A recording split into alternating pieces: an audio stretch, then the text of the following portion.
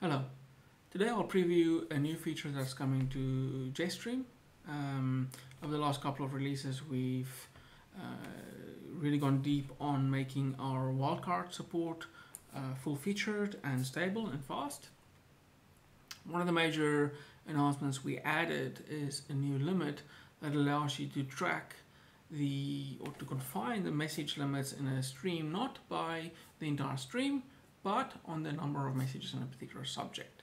That means if you send readings or metrics or values or something like this from 100 devices into a stream, each on a unique subject, you can say keep 100 historical values per device rather than keep 1,000 messages in total in the stream.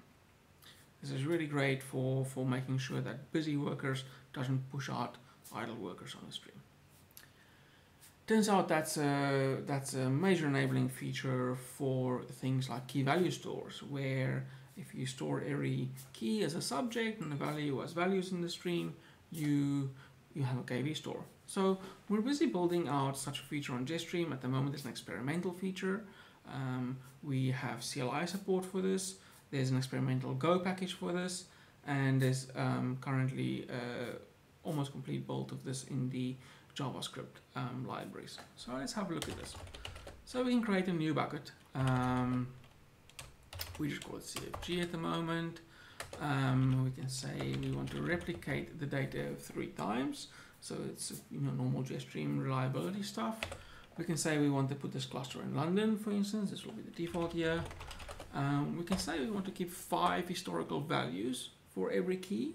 So if you make a mistake, you can just go back and you can see your previous values and maybe put an old value back. And there's a couple of other things as well. You can, for instance, automatically expire keys from a bucket if they have not been used. If they've just after a certain period, they'll be removed from the bucket, regardless of use or access. So we'll add our key or CFG bucket here. We can see there's a bucket. History is kept. There's no limits applied to it, and currently there's no values in it. Normal basic things here. We can go put the value into our CFG bucket, username Bob, and it's there. We can put other values in here. We can things like workers, 10, and it's all just string, right? These can be fairly easily gotten. So if we did that, we get the value.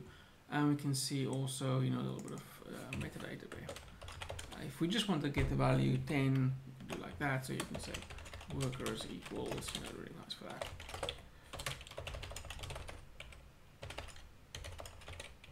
And easy for. Huh.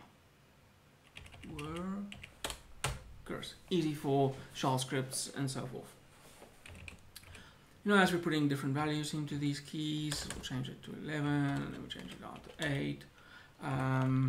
We can say what's the history for this particular key, and we can see how our configuration has changed over time. The KV supports watchers, so I can say watch CFG, so we'll watch the entire bucket for all writes. As soon as I write something, you will see the write happen there. We can even constrict it to or limit it just down to one key. I showed you the history for a particular value. That's all there, and it's not really much more complex than that. If we look at the other options here, we've got put, we've got get. We can delete a key. So if I delete a key. We can delete the key, and what you see is we're actually writing a delete operation into the history. You can see there. Rather than deleting the data, this means so if you accidentally delete the data, you can go back and see your history based on the values there. However, if you try to get this particular key, you'll now get an error message saying unknown key, even though the history is still there. We can dump it, so that's just as a kind of a quick look into what all the values are. Of course, I've deleted the workers key, so you won't see it there. This is basically for encoded values, and you get some metadata and sequences and things. Ultimately, we can purge the entire bucket, and we can remove the entire bucket. So this is, like I said, not a super full-featured, massive, all singing, all dancing KV, but for many use cases, this is going to be fine. KV tend to be very read-heavy operations, so you'll write a few times, but very often write. We've added APIs to make writes in this kind of scenario very fast. And there's some things going that we have planned and we're thinking about. So if we did, for instance, NATS KV status CFG, we'll see this one's hosted in London. Now, you may have workers running in San Francisco or New York and other clusters in a supercluster, and what we support is taking the backing store, which in this case is a stream called KVCFG, and replicating that to San Francisco and replicating it to New York in real time. So anytime that a write happens in London, San Francisco and New York is immediately up to date. When you start a worker in San Francisco or New York who wants to access a KV, they can access the read replica near to them. And if they know they're only ever going to read, they never have to communicate to London. They simply read the values out there, and it's it's real time enough. If you're going to do reads and writes, obviously we're going to write down to, in this case, London. Replication will happen, and then you read out from San Francisco. There's a little bit of delay, of course, there, but in generally it's it's sufficient for the use case. We support things like caches. So, for instance, in the Go client, we have a in-memory cache for the bucket, and so as it starts, it will start a watcher on the bucket. It will read the entire bucket in, get a consistent view, and then mark itself as ready. And any reads from this bucket will be in memory basically immediately. Any writes to the bucket will invalidate the cache for that key, right into JetStream, and then the next read will be a cache miss, and it will get the message from JetStream directly. Or, and this will what most likely will happen, is the write will invalidate the cache.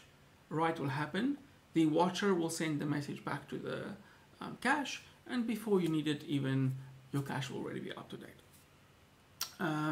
We have concepts of encoders and decoders, so you can encrypt your keys and your values to have completely end-to-end zero trust storage, and really it's a very powerful concept. Now we're developing a few things with this capability. We'll be tweaking the API a little bit. We'll be maybe changing the model a little bit, but very soon we will have stabilized what we're trying to build, and you'll see support for this landing in our other clients, Go, Java.net, and so forth. So I've put some links on the video here. The one is called an ADR. This is our architectural design records, and so that is where we design these kinds of features and document the behaviors and document how this will interact with JetStream underneath. So read that one for the full background. CLI, of course, will support this on the next release. There's a custom Go, there's a preview Go package already for interacting with this, and as I said, more to follow. We would love to hear your feedback on this. We're very excited about what we can do with this, and really we're thinking a little bit out the box in terms of what we can do with JetStream.